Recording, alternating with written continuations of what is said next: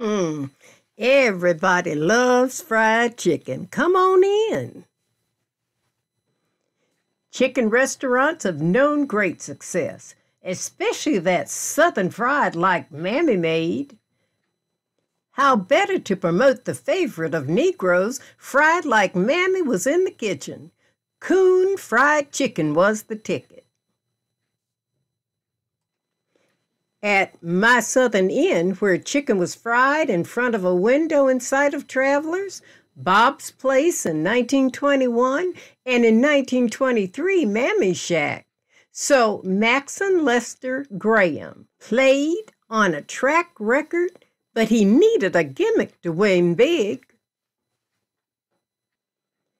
So in 1925, when he and wife Adelaide decided to open a restaurant in Salt Lake City, Utah, they featured Southern fried chicken with a coon. It was a hit. You see, Graham had a long history of being an outstanding business entrepreneur. He was a clever businessman who looked for the winning edge. He and Adelaide had enjoyed chicken at a restaurant outside of Salt Lake and thought it would be advantageous to offer the best fried chicken closer to home. Open 24 hours, the Coon Chicken Inn. It did not disappoint. A second restaurant was opened in suburban Lake City, Seattle in 1929, and a third in the Hollywood district of Portland, Oregon in 1931. And not just chicken, but appeals to bring you back again and again. Entertainment with a cabaret orchestra was available in Seattle and Salt Lake restaurants. Soon, catering was offered. They delighted in advertising the nationally famous, coast-to-coast, Coon fried chicken. Delivery service was available until 2 a.m., bringing hot chicken to your door. That is, unless you lived in the Negro neighborhoods. But no problem. Blacks did not patronize Coon Chicken Inn.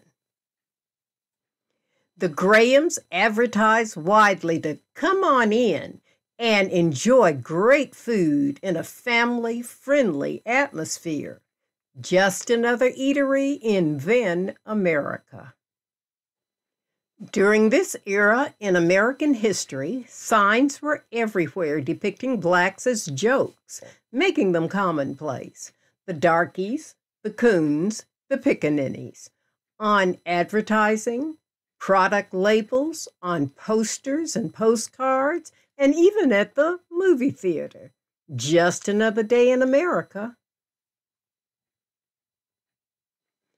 As long as the people enjoyed the food and the entertainment at Coon Chicken Inn, they continued to support the business.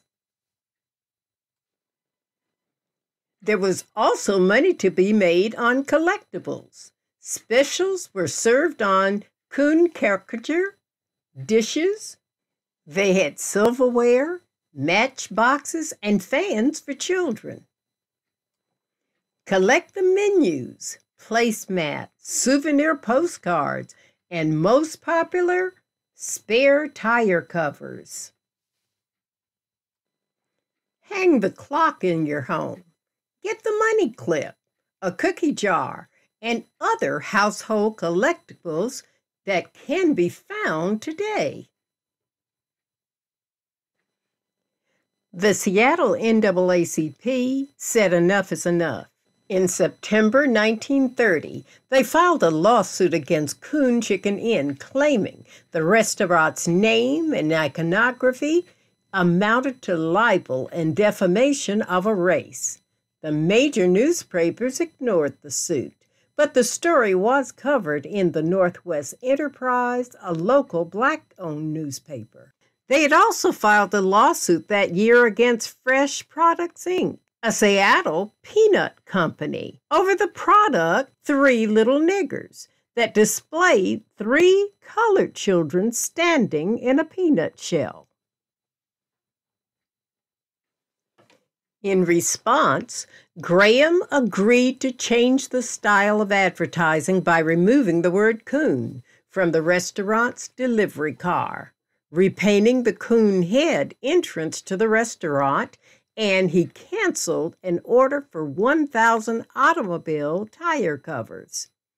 He violated his agreement with the NAACP, but managed to evade the lawsuit by changing the color of the Coon logo from black to blue. The Portland and Seattle locations closed in 1949, and the Salt Lake City location in 1957. The legacy? People are still buying Grinning Coon collectibles.